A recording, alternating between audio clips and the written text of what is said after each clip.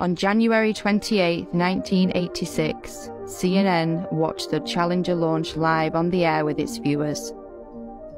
They and the other media outlets told you that the astronauts died in the explosion. But as always, there is an agenda behind every mainstream headline.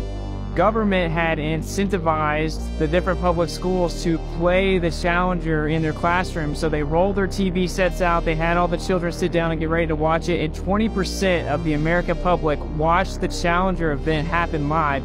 And within 1 hour, 80% of Americans had seen the Challenger tragedy happen.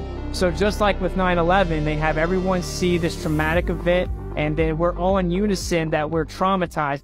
The 7 NASA astronauts supposedly killed in the 1986 Challenger disaster did not die in the explosion and are quietly living out their lives in the US, with many of them hiding in plain sight, using their same names and working at high levels in the same fields they worked in before the disaster, according to explosive evidence uncovered by investigators. We've located 6 out of 7 of them.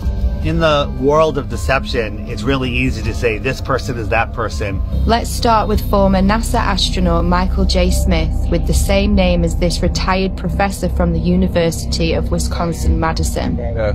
Are you Michael Smith? Yeah. Professor at university? Retired. Retired? Yeah. Yeah.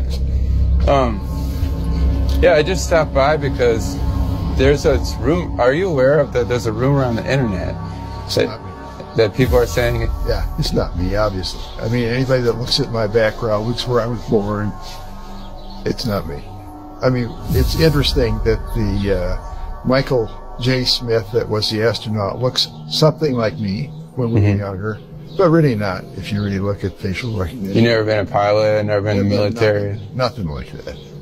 No. Next is former NASA astronaut Judith Resnick, with an exact doppelganger working at Yale University. 37 years have passed and she hasn't even changed her name. Side by side, there's no denying it. So statistically speaking, the odds that almost everyone on the Challenger have exact lookalikes with exact names still existing is kind of laughable, honestly. Exact doppelgangers existing in the world with the same names, and when confronted, they get very nervous and their stories begin to conflict and they have the same mannerisms. You know, it doesn't take a lot to put it together, honestly.